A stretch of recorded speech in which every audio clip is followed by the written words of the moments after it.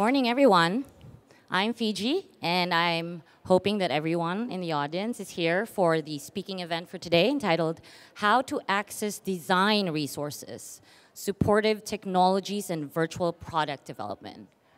All right, so let's get this started.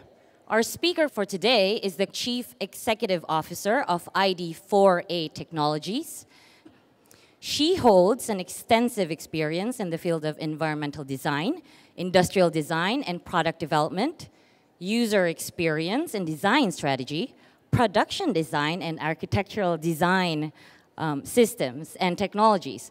Throughout her career, she worked in cross-disciplinary collaborations with leading global companies in design, technology, and business innovation, such as Steelcase, General Electronics, Jet Propulsion Lab, NASA, Walmart, and Amtrak, in addition to many R&D collaborations with privately held companies and research laboratories on proprietary projects and innovative processes in advanced manufacturing. So please help me welcome our speaker for this morning, RANIA HOTEIT.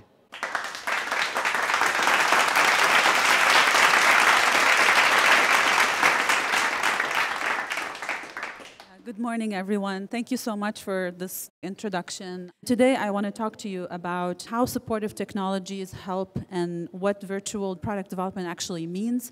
I'm going to also introduce a new technology platform that we are working on and explain why it's valuable for designers and innovators to have this platform exist today.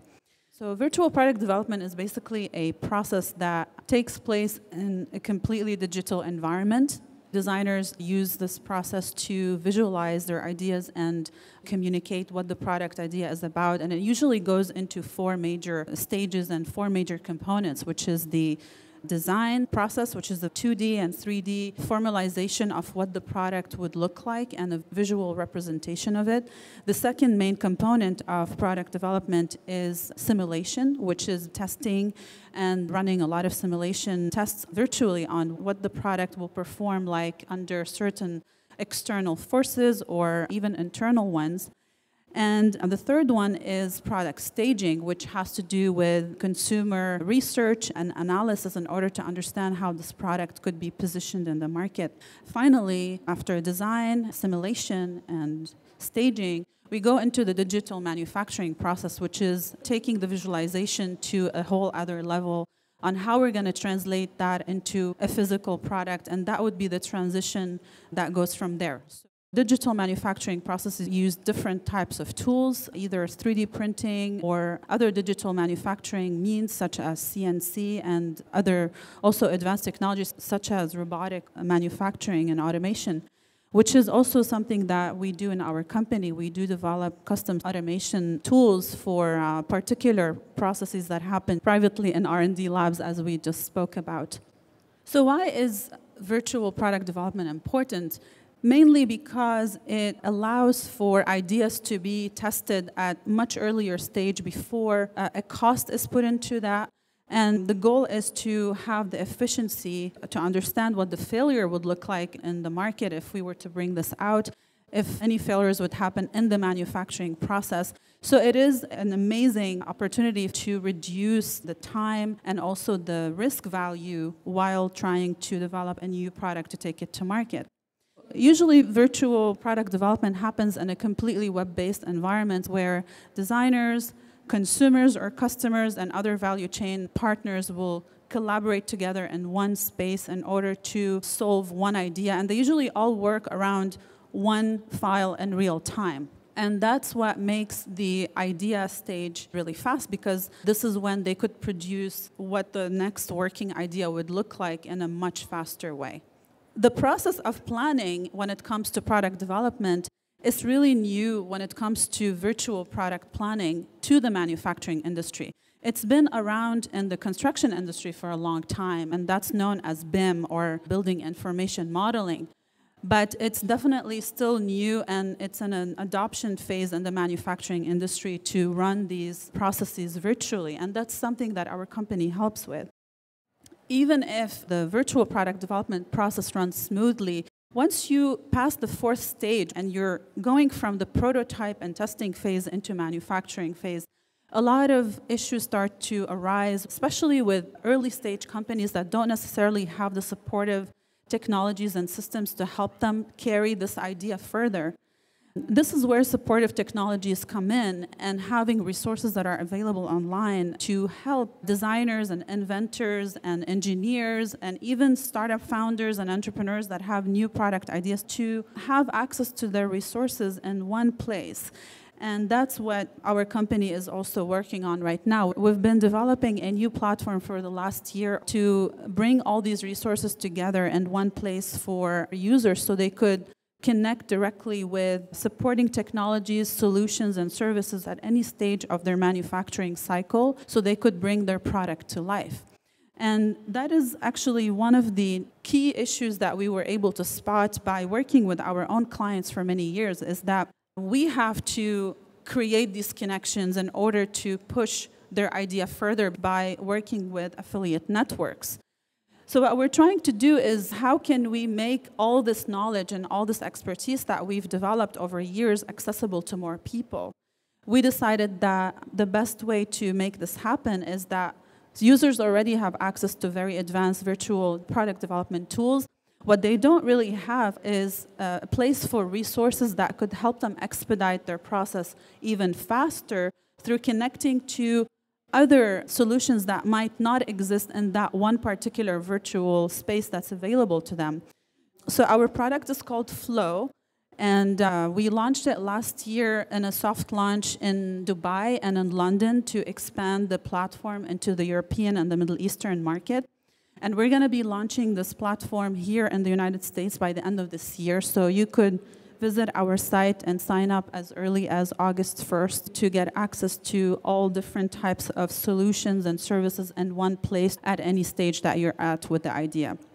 I want to also talk about other common challenges that happen in the manufacturing process. Is that designers sometimes, they don't necessarily understand the practicalities that come with launching a product to market. They might be able to successfully virtually develop a product and be able to run their first manufacturing batch, for example. But then another issue becomes marketing. How do we actually channel this product into the market? And part of what we're trying to do with Flow as well is be able to expand their resources to connect with supporting services to help them launch these products. So it's not only about connecting with services to help you in the idea phase or in the prototyping phase or even in the manufacturing phase. It's also about connecting users with supporting services that would help them to launch and channel their product into the market through different means.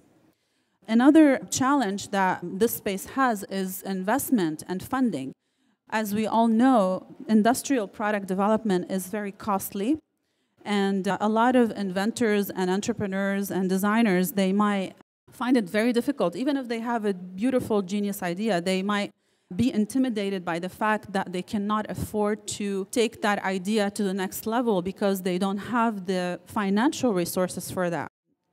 After you've been able to get to that stage of marketing and you understood what your market is like and how you're going to channel it, then you can tap into other resources of funding and investment through Flow directly, and you'll be able to locate different types of financial solutions, if that is through crowdfunding or through private funding or other types of financial investments that are particularly interested in this industry of hardware, IoTs, wearables, interested in the manufacturable world of physical objects, which is a whole different world than strictly technology. With that, I would like to open any questions that you have. If any of you are in the space or trying to do anything within the space, if you have any questions for me that I could answer, I'd love that.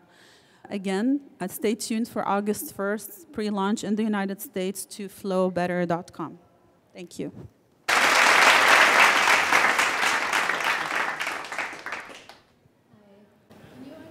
Me through a particular process from start to finish, where the different steps and then the final production, and how does the technology go better kind of come into this process? Okay. For the last 4 years since we founded the company, we've worked with clients that are in diverse verticals. We've worked with people that are developing medical devices, for example. We've worked with people that are developing IoTs. We've worked with people that are strictly developing prototypes for architectural components.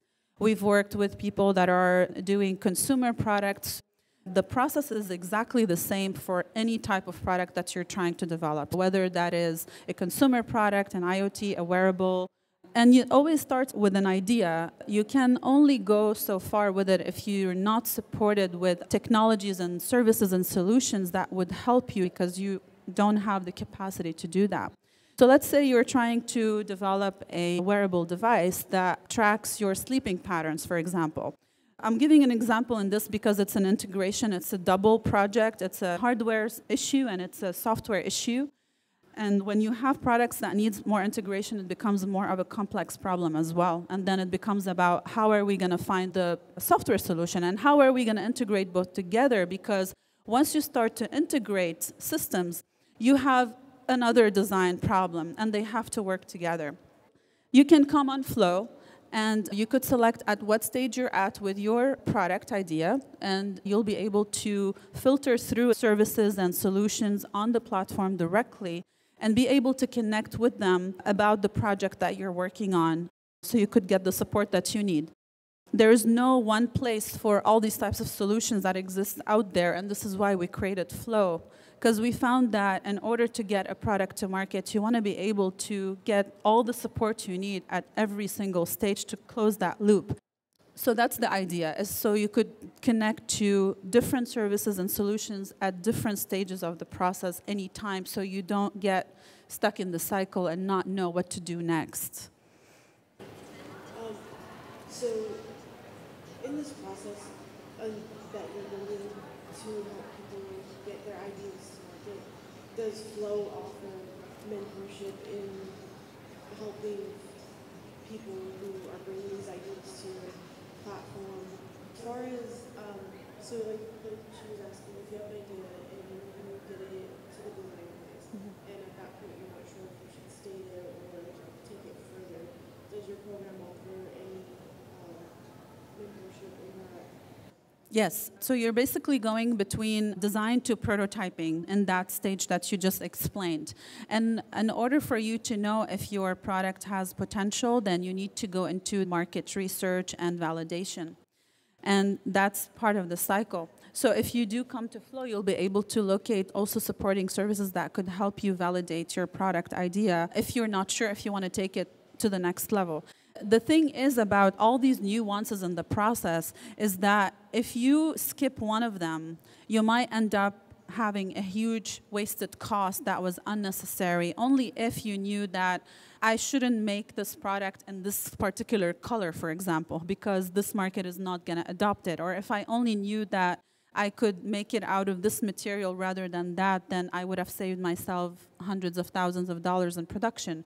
Or if I knew I could produce my product in India versus in the United States, which is a big question mark in manufacturing, is where, then I would have also saved myself a lot of money. So all these nuances, once they're tackled, you'll be able to get a much better understanding of what you're making, and then you stop wasting your time and energy in searching, locating services, and also doing things that might not really help you to go to the next level. Or drop the idea if the validation is not there. Either way, you're saving time and money.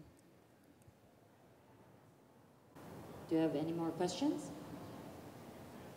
When a client goes to you, I mean, there's different stages like marketing and design.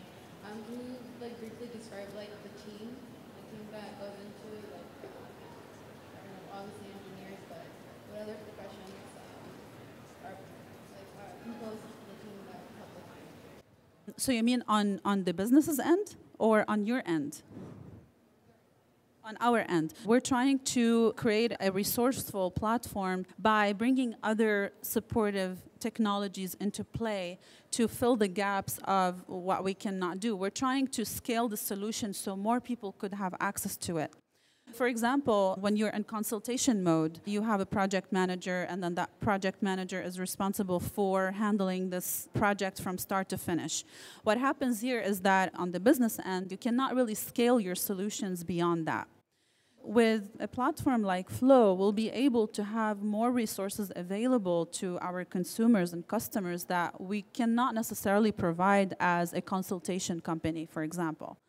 And the way the business will be handling your project, it really depends on what stage you're at, what kind of project you have, what your budget is, and what they are capable of doing. So what kind of services they also offer and how they do it, how they operate within their own organization. If they do give you the option of having a project manager, then you get that. If they do everything virtually online, then you'll be in a situation where you're virtually working with them on producing your idea. So it really depends on how each service and company provides their own services as well.